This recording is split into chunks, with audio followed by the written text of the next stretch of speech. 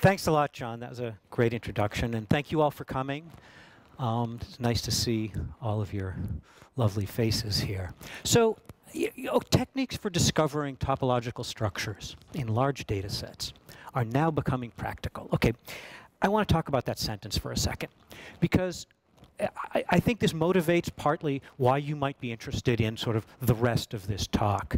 So what do we mean by topological structures? You think of a bunch of points, a bunch of data that you have, and maybe plot it in some space.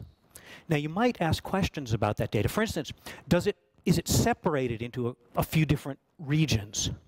That would be the classification problem, which is fundamental to a lot of the things you do in machine learning, in music information retrieval. You're trying to figure out, okay, is this thing the same or different from this thing? Now, to topologists, that kind of connectedness property is the least interesting version of topological structure. More interesting versions are to look inside one of these clusters and ask, for instance, are there any holes in that cluster? Or is it just uniformly squished down to a single point? So topological structures are kind of a generalization of the idea of classifying things. And I'll return to this a little bit in the musical context later. What I want to talk about first, though, is how I got involved in this, because I heard a talk by a guy named Gunnar Carlson. He came and visited my university, and I was sitting in the last row, kind of where you are. And he said some things that I found absolutely fascinating. And what I've tried to do is to transform some of those ideas that I frankly stole from Carlson, from his image examples, into a set of musical examples. So let me tell you what the image examples were, because they make things very clear, and of course it's quite visual, and we have a visual screen here so we can see it. So let's think about a photograph. We all have computers with hundreds or perhaps thousands or even tens of thousands of photographs, and each of those photographs is a big array of numbers. Right? I mean, a typical size of a photograph might be a couple thousand pixels by a couple thousand pixels. What that means, if you think about it, is the photograph consists of well, if it was 2,000 and 3,000, as I've done there, that means that there's 6 million numbers in that picture. And actually, it might be 3 times that, because color is represented as red, green, and blue. But all right, let's just say 6 million. So each picture is a point in this big space, a Euclidean space with 6 million dimensions. Now, let's ask the question of, let's imagine that we take a huge database of pictures, say all the pictures on Google Images or something like that, and each of those is a point in this space, and let's plot them all. And let's ask some questions about them. Do they all sort of like cluster in one big clump? Maybe there's just some sort of origin somewhere, and everything's just near there. Or maybe they cluster into several different places. You know, maybe all the images of forests are over here, and the images of cities are over here, and oceans somewhere else. This is a question that we can ask of our data. And the question that Carlson's asking here is, to say it slightly mathematically, what is the topological structure of all of these points sitting in this large space? So that's the image that I took away from that talk. And what I did is I said, okay, let's replace images with songs or performances of music or musical scores or some kind of more interesting data, and ask the same kinds of questions. Now, what does Carlson actually do? Well, you know, computers are fast and storage is cheap, but our 6 million is really big. It's too big to do anything in. So what Carlson does is he steps back from the larger question that he asked, and in his paper, well, if you want a good read on a nice paper, I highly recommend the Topology of Data that Carlson, you can find it on the web under that title. And what he actually does is he takes little pieces from the images, so little 7 by 7 patches. Okay, if you think about it, each 7 by 7 patch is 49 numbers. So these are in R49, and R49 is the kind of size that's small enough to be usable in our computational machines, yet large enough to be interesting. Okay, so how are we going to do this? How are we going to take this idea of translating our data into these points, which we can then talk about structure? And there's really two issues that arise when you try to actually do this. One of them is that regular topology, as you would study in your topology math class. Do you have a question? Oh, you just, okay, sorry. Deals with continuous type surfaces. You know, things like a Mobius strip you're probably heard of. There's got to be some way to get that and turn that into an ability to talk about data, i.e., you know, individual points, rather than these connected surfaces. And what this leads us to is we need a notion of the closeness or distance between the points.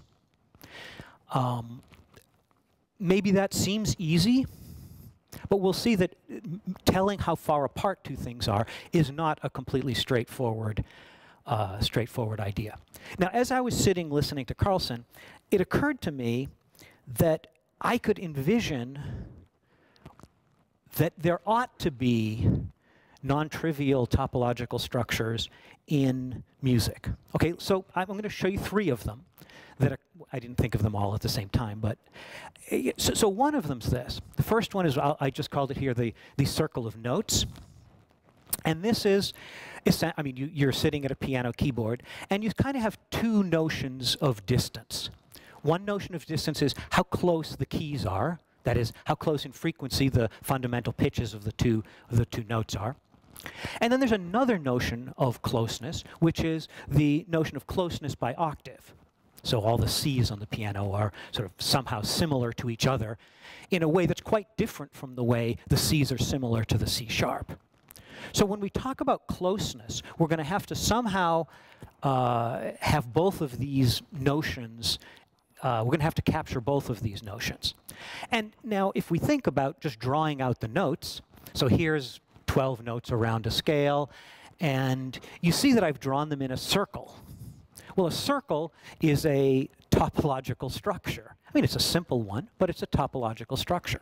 In fact, once you say the word circle, the very next thing that pops into most musicians' minds is the circle of fifths. So here is an illustration snitched directly from Wikipedia. I know you're not supposed to do that, but I did it anyway. So you know what the circle of fifths is, probably. This implies yet another kind of idea of closeness. There's a closeness of, you might call it key, or closeness between chords. And it's also a circle, I mean, in an even more obvious way than the notes are. And then the third circle that's easy to think of is in terms of rhythm. A common way of writing down or notating rhythms in certain certain musical styles is to actually write it as a circle, so that here you have sort of like dun, dun, dun, dun, dun. So it's just indicating the time of when these things occur around the circle. And here again, there's two notions of distance. There's A being close to B in time, and then there's the notion of closeness around the circle. That is, each time you've gone around the circle, you're kind of at the same place you were in the previous circle. So in all of these, we have this kind of circle, this topology structure, and we have a notion that the distance that we want to impose on the space is what's giving us that circle. And so the question then becomes, can we show that these things that we know exist in the musical realm are there in our data? So the answer is yes. And the main tool that I'm using here to look at the topological structure of our clouds of data points is this thing called Betti numbers. Now, Betti numbers are one way that topologists talk about the shape of spaces. It's not the only way, but it's one of the major ways. So what Betti numbers are is there's a series of them.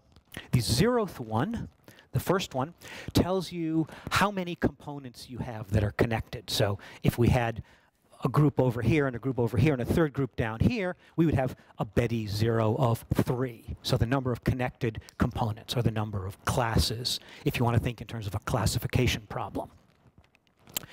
Betti 1, the next of the numbers, is how many circles there are, how many holes there are. See, a circle is kind of like, notice this, the thing that defines a circle is that there's something missing in the center, and that's the hole. And so the first of the non-trivial Betti numbers is the number of circles, and then so on up in the dimension. So Betti 2 is the number of 3-dimensional holes. Betti 3 is the number of 4-dimensional holes, etc. And so here's an example on the right of the screen here, a classic calculation in algebraic topology is to say that we have one connected component in this torus. So this is like an inner tube on a car tire here. It's hollow in the center. It's got 2 circular holes, one around the tube and one around the tube this way. So that Betti 1 is 2, and then there's that emptiness in the center of the tube, the thing that where you blow the air to inflate the tire, and that's Betti 2 being 1. And so there is a classification of essentially all kinds of surfaces into, or by, or via their Betti numbers. Now, how do we deal with the second question? And the second question here, meaning, when we have points, each point is, in a certain sense, separate from every other point. So the way that this goes, the strategy that's adopted here is to introduce a new parameter. I'll call it epsilon, and epsilon is a distance. And so what the distance will be is how far apart 2 points need to be before you identify them or connect them. So let's look at, there's 2 extremes, really tiny epsilon, really large epsilon. Those are both uninteresting in certain fundamental ways. And then in between those two is where the action is. So when epsilon's too small, when epsilon's near 0, every point has an infinitesimal little ball about it and doesn't connect to any other points. So how many connected segments are there? This is the upper left of those green things there. And basically each point is its own separate entity, so that Betti 0 is the number of points in the space, and nothing else interesting happens. Betti 1, Betti 2, Betti 3, all the rest of them are 0. Let's go to the other extreme. Let's make epsilon really large. In this case, we put a ball this big around each of our points. Well, now, every ball touches every ball, and you end up with the picture on the lower right. So here, it's become uninteresting in a completely different way. Here, what's happened is there's only one thing left. There's only one connected component. So Betti 0 is 1, Betti 1 is 0, and all the rest are 0. Now, you can see from the other 2 illustrations here, as epsilon grows a little bit, different things start happening. In this one in the upper right here, we have 3 separate holes that exist in this data. In the one in the lower left, there's only 2 separate holes. And so we would say that those 2 are topologically distinct from each other. And the strategy now, in terms of identifying topological structure in large data sets, is what's implied by this picture. That is, we're going to take all the points in our space and scan through all the epsilons. So at very tiny epsilon, we know what's going to happen. There's as many different components, separate components, as there are points. At the end everything's all joined together, and there's only one big blob all connected together. And then in the middle, structures which sort of persist over a given amount of time, or over, sorry, a given amount of epsilon, those are the interesting structures. So the program then is we're going to run to Carlson's website and grab his software. It's great software. It's called Javaplex. And what it does is you throw it a whole bunch of points, and you tell it how far apart every point is from every other point. So you give it a big matrix of distances. And then it tells you the Betti numbers. And so the question, the simple questions that I began asking now are, suppose I give it data that looks like a major scale. Will I see that circle of notes? Suppose I give it data that looks like the circle of fifths. Will I see that circle of fifths pop out in the Betti numbers? I mean, if I, you know, and I was happy with the question when I first started looking at this, because either way seems kind of interesting, right? I mean, if I can find it there, then that sort of validates that the method is doing what you think it ought to do. And if I can't find it there, that tells you something's really wrong with the way things are set up. So, of course, when I first tried it, I didn't get anything that I liked at all. And the reason was I didn't have my distance function correct.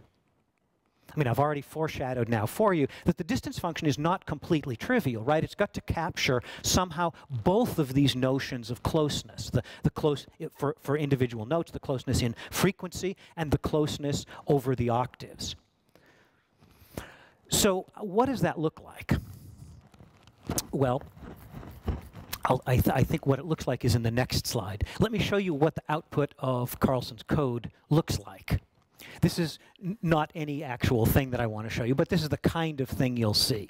So on the left of each of these diagrams is epsilon equals 0. On the right of each of these diagrams is epsilon large.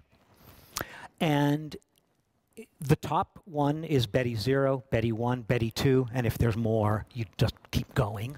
If I don't show them, then they're all just 0. Nothing happens. So they're uninteresting. And then what you see is, as epsilon increases, you see more stuff being transferred from Betti 0 down to Betti 1, where you have the circles. You see stuff being transferred from Betti 1 to Betti 2, where you have two-dimensional voids. And if there were more of these, you'd see stuff being transferred down to three-dimensional voids, four-dimensional voids, etc. So this is the kind of picture we're going to get out of this software, and our job will be to interpret those pictures in terms of what we know is going into them. So with only a couple of false starts, here's a way of defining distance between individual notes. So my F and my G here are in hertz. Taking the log 2 of them sort of mimics the idea that when we perceive frequencies in hertz, we tend to perceive them as being as distant based on a log scale. This is very much, and if you think about what this is, it's essentially a translation into MIDI note numbers, except it's a scaled version, but it's always between 0 and 1 instead of 0 and 127 or whatever the largest MIDI distance would be. But then, so that's the log 2. And then we have this mod function here. Well, this is what gives us the octave reduction. So 1 here is the size of the octave. Were we dealing with MIDI numbers, I would replace that with 12. And then everything in the same octave would be identified. Now, for technical reasons, you need to also I'm now looking at the bottom of those lines there. The distance can't be just the mod distance. It has to be the smallest distance around. So this is like saying C to C sharp, you want that distance to be the same as C sharp to C. And if you use just that top definition, C to C sharp would be like 1 semitone, but C sharp to C would be 11 semitones. So what this bottom equation is doing is it's just telling you go the shortest distance between the entities that you have. So that's my distance. Here's the problem that we're looking at. So what I want to put in here is the major scale. So here now I'm doing a very simple thing. I'm taking the frequencies corresponding to the notes C, D, E, F, G, A, B, C, so just a C major scale. And then I input into the program the matrix of distances between all of those notes. So all the program knows is there's 8 things, and here's how far apart each of those 8 things is. And then what it spits out is this picture here. What you have is Betty 0, the number of connected components in the top, Betty 1, the number of circles in the bottom. And what you see is exactly what I've sort of primed you to expect to see here. You see there's 8 things on the left. 2 of them go away. Where do they go away? They go away when epsilon gets large enough so that the distance between E and F and B and C, so that epsilon is just slightly larger than that distance. It turns out to be 0.08 about on this scale. The rest of them all collapse at about 0.16. And that's where that's basically a whole step apart. And when those second group have collapsed, all of them are connected to each other. That's what that long line in the first piece is. And at the same time that happens, the circle appears down here in the bottom. So this is good. For this highly synthetic example, at least we can believe that it's showing us something that we know must be there. All right, so let's do it for a slightly more interesting thing. So here's a piece of music. I've ripped this off the web. There's the guy where I stole it from. And what I'm going to do is put this sequence of notes into, from this sequence of notes, calculate the distance between every note and every other note, and put that matrix of distances into the JavaPlex program and ask, what do we see? What are the Betty numbers of this particular piece when done in this particularly simplistic way? In other words, will we see this circle of notes, octave-like structure, come out of it? And indeed, it's probably not much of a surprise, but the answer is yes. So here, Betty 0, Betty 1 again. In this case, there were 4 things that were a half step apart because of the mode that the piece was in. There were 3 that were a whole step apart. And when they all disappeared at about 0.16 or so, the circle again appears. Now, this is way too simple to be particularly interesting because I've essentially removed all notion of time from the piece. Yes. Well, what I actually put in is the distance matrix between each note and each other note in the so it's a string of whatever it is, 85 notes or something. A string of 85 notes, and the distance from the first note to the second is this, first note to the third is this, first note to the fourth is this, second to the first is this, second. Okay. So just in pitch space, and so there's no that's wiped out all temporal information. And what I want to do now is to talk about at least one way that you might stick back some kind, I mean, because music without time isn't really music. So here's one way to go about doing this. So let's imagine that our sequence of notes is, I'll just label them with this F1, F2, F3, F4, so my string of 85 notes like that, maybe.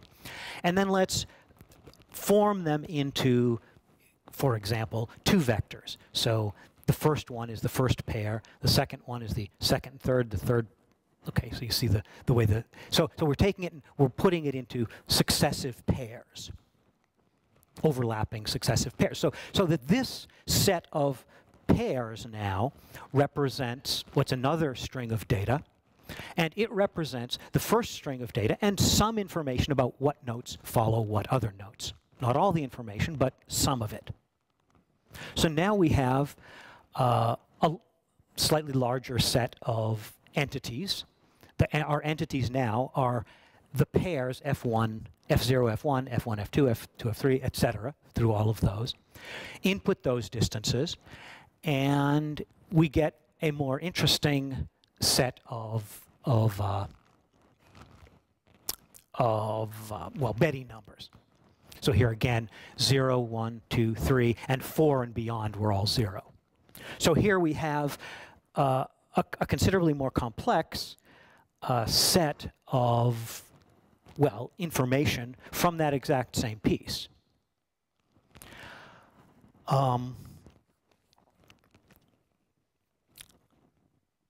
We can do, instead of just pairs of embedding, we can embed in triplets or in quadruplets, or, I mean, nothing stops us from making larger sets of embedding so as to capture more of the sequential information.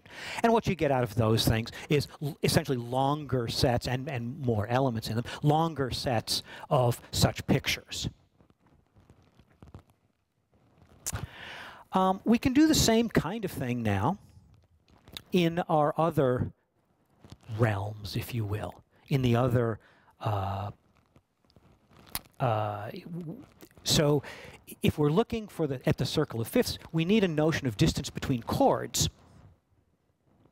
Now, it might seem that that's obviously reducible to distances between notes, but it wouldn't be so obvious once you started trying to think about exactly how to do that.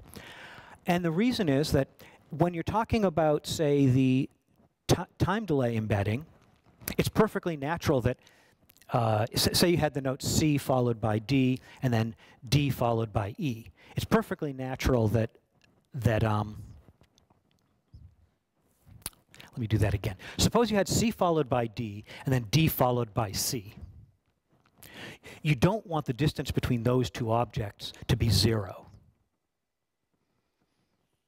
because they're not the same thing. They're temporally moving in a different way. On the other hand, in a chord, you might well want to identify the inversions of a chord with themselves. In order to capture that kind of notion, you can essentially parlay that earlier notion of distance between individual notes into a notion of distance between chords. And essentially, the approach that we took here was to look at, essentially, take all the permutations of these guys, calculate the distance just as you would normally think of doing a distance, and then find which one's smallest and use that. The reason for doing this, I can sort of make an argument for why that's justified, but the reason I actually did it is because when you do that, it allows you to, that notion of distance will show you the circle of fifths in a chord pattern, and other notions of distance won't. So I'm now treading on really, I'm in danger of making a circular argument here. I choose my distance function because I know what I want the answer to my problem to be.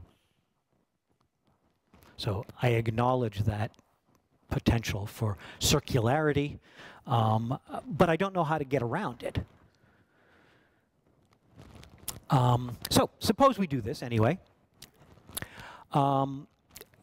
First, let's just do something totally synthetically. Let me manufacture the circle of fifths. I'm going to take a triplet of notes that's C major, a triplet that's G major, a triplet that's D major, all the way around the circle of fifths till it comes back, and input the distance matrix corresponding to those events as given by the distance function that I just proposed to you on the last slide. And here's what you get. So the top two are exactly what you would expect. That is to say, all the chords are distant from their neighbors by a certain amount. Once epsilon passes that amount, they all are connected together, and at that same moment, the Betty 1 number appears there. That is indeed the circle of fifths. Now, there's also some other stuff that happens here in these bottom two charts. And it really wasn't obvious to me what those things, I mean, where do they come from? Why are they there? Certainly if I just naively imagine that I'm drawing lines in Euclidean space connecting things, I don't see them. So where are they coming from? Why, I mean, why are they there? Oh, okay, before I go on to that question, we can do the same thing now for something that's more like real music. Here is a Bach chorale, which is nice because it's always got 4-note chords. At every moment, there's 4 voices sounding simultaneously. So we take the collection of 4-note entities, we calculate the distance between them all, and we can again draw the barcode for these, that is the set of Betty numbers and the associated epsilons. And you see the piece of music is significantly more complex than the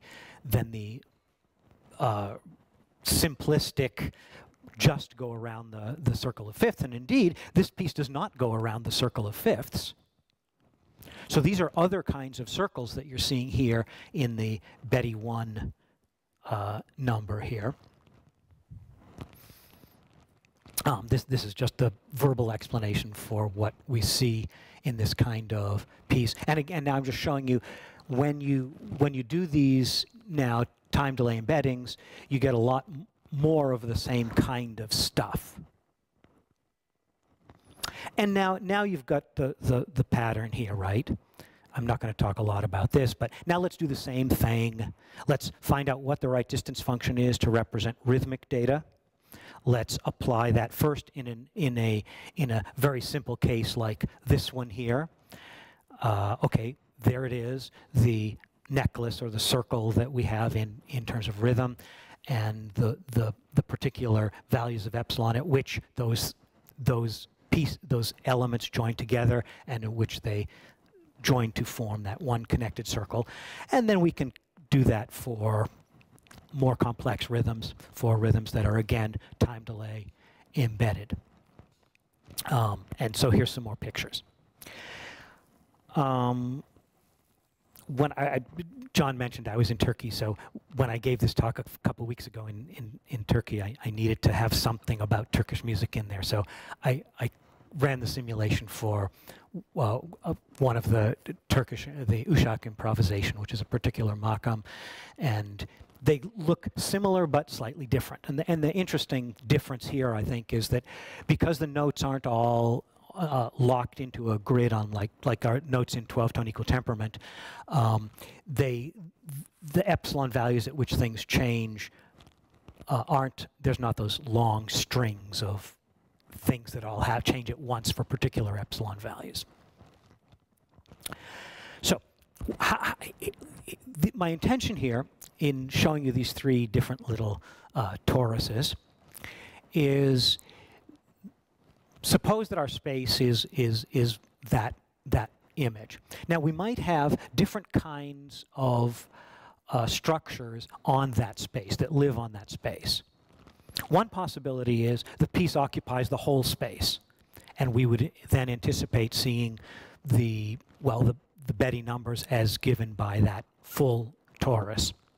On the other hand, it's very possible that you're not moving, and in fact most music you would expect would not move over the whole space. So what you would move over, perhaps, is just around on the surface. Or you might move so that you go around one of the possible circles here, or like on the right-hand side there, or you might go around the sort of the long way. So the answer to your question is, we're in these I mean, this is a gross oversimplification of the actual spaces, right? Because they have lots of circles and there's many. I mean, you can't really draw the entities from which these are. But the point is, what you've got is this sort of, if you think of it here, this red surface, and then the actual piece of music that you're analyzing occupies a small piece of that red surface and traverses only a small portion of it, like the little green sections there traverse only a small part of the full torus. One of the things I've been interested in and is can we talk about what these spaces actually look like? I mean, these Betti numbers correspond to certain kinds of surfaces, right? I mean, the torus was an example that is easy to use, so I give it. Can we talk about what the shape of the spaces that we're seeing in these simulations actually are? So this is where you have to go out and find a topologist to collaborate with. So I owe, well, a lot of what I've been saying, but certainly this slide and the next couple to my co-author Ryan Budney, who's from the University of Victoria. So he's responsible for much of the mathematization of this. Partly because I'm not capable of doing it. I'm not going to drag you through the details of this slide. What we're talking about here is writing down formulas to describe the surfaces that those Betti numbers imply. And there's several different kinds of things. And there's some generic properties that you can derive that have to do with how these spaces relate to each other. There's a whole terminology in topology about such spaces, and all of these that we are referring to have this S1 in it. The S1 is nice and simple, that's the circle. S2, when you see it, is a sphere, just the surface of a sphere, not the solid sphere, the surface of a sphere. And what we find is that all of our, using these various distance functions that we've justified in essence by experiment, using these various distance functions, we come up with collections of these S1, Sn spaces connected together in particular ways. Here's a couple of examples. I won't drag you through these. Some of the earlier examples show you the whole space. So when I fabricated the major scale and did the Betti numbers of that major scale, that was encompassing essentially the whole space of those one-dimensional, well, no time delay embedding. As you get larger, as the space gets larger and the problem becomes more complicated, then essentially you begin, as soon as you have more than, well, 3 or 4 dimensions, then you stop, any piece of music that we've analyzed stops occupying a large proportion of the space, and you begin looking like those little green segments on the torus in the earlier slide, rather than looking at like the whole space itself. So now I'm going to try to return to your question. I mean, I don't honestly know the answer in specific cases, but you asked, what do those little lines in the S2 and the S3 correspond to? And I think what they correspond to now is, if we go to a picture like this, they correspond to, now our actual surface here is many of these toruses, imagine them all like glued together in some complicated way. And what the piece is doing is going around some of those little toruses that make up our complex piece, and not going around most of the others. That's what we're seeing in those pictures, I think. And that explains why this is the Betty numbers give you what is effectively a characterization of the piece. So what am I actually saying here? Well, I started out with this vision that, of course, is completely not happening, of let's imagine we have the space of all possible melodies. Here's all of the, big data question, right? And then what I want to do is apply this notion to find out over this corpus and this other corpus and this other corpus of music, what can we say about the structure and the relationships between these various pieces of or corpuses of music, in the same sort of way that the original motivation was. We're sitting and looking at all photographs in our 6 million. Okay, that's not going to happen. But what we did do is once we started looking more carefully at what's needed here, is we ran across this problem that we need to be able to specifically and exactly say what we mean by distance. Distance is not just Euclidean distance here. Because if you use Euclidean distance, I know that's the first thing you try, right? If you use Euclidean distance, none of the musical structures that you know show up. They're not there. So that tells you Euclidean distance is the wrong thing to be using here. And by picking toy examples, the major scale or the thing that goes around the circle of fifths or something, we can verify that at least the distance measures that we've chosen are sensible in some way or other. And then we've essentially begun to scratch the surface on what you can actually do with this now. There's a lot of things we haven't done. So now it's the time to fess up to some of the things that I've swept under the rug this whole time. I'm talking about symbolic data. Everything I've done so far is with symbolic data. My natural inclination is to want to use audio rather than note data.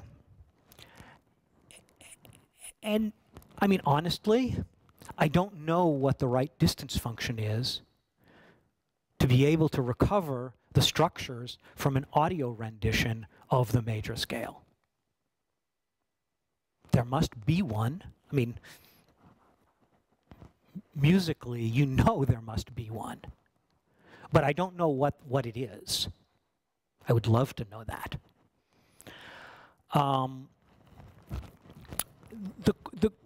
Related to your musical question, and what makes that musical question somewhat tricky to answer, is that when you have these large conglomerations of high Betty numbers, it's extremely difficult to just go back and say, okay, this corresponds to this shape. I sort of oversimplified things to say things are all circles and all toruses. They can be very complicated shapes. And so there's actually two pieces of that question. One is, what is the geometric entity that the Betty numbers correspond to? And given that geometric entity, then, how are we traversing it? So the reason I don't have that picture that you're asking for is because I can't do the first part, not because I can't do the second part. I think if I could do the first part, the second part should be relatively easy. Do we really have the right metrics for the thing we're doing? I think yes. When I was first doing this, I was less sure, but the more I do it, wow, who knows? There's other possibilities than the ones I've mentioned here. A fascinating question in terms of the rhythm pattern is the observation that we often have rhythmic patterns occurring in hierarchies. And it feels to me that this method ought to be able to locate those hierarchies of rhythmic perception rather than simply one pattern, one rhythmic pattern. In other words, it ought to be able to tell you, oh, this piece is in 4/4, not just this piece has a cycle of size this.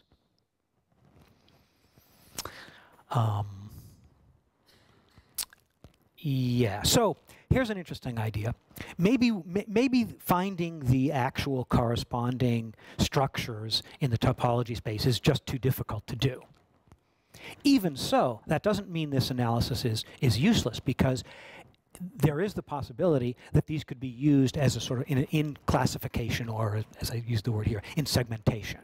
That is, you want to say, okay, these pieces are like each other in the sense that their Betty numbers have certain similar properties. You don't need to actually know what the space is in order to be able to use that information. So this is very much a data, this is what someone who loves data would say, right? We don't need to know what that topological entity that is represented by the data is. We'll just use this condensation of the data. And it's a significant condensation, right? I mean, from hundreds or thousands of points, you go down to a handful of Betty numbers and the epsilons at which they occur. So it's a significant reduction in size. So another way to say this is the Betty numbers might be nice features to extract from the audio data. And then there's a couple of technical things that I would like to be able to work out that I don't necessarily feel I should drag you through. So I hope that was useful to you.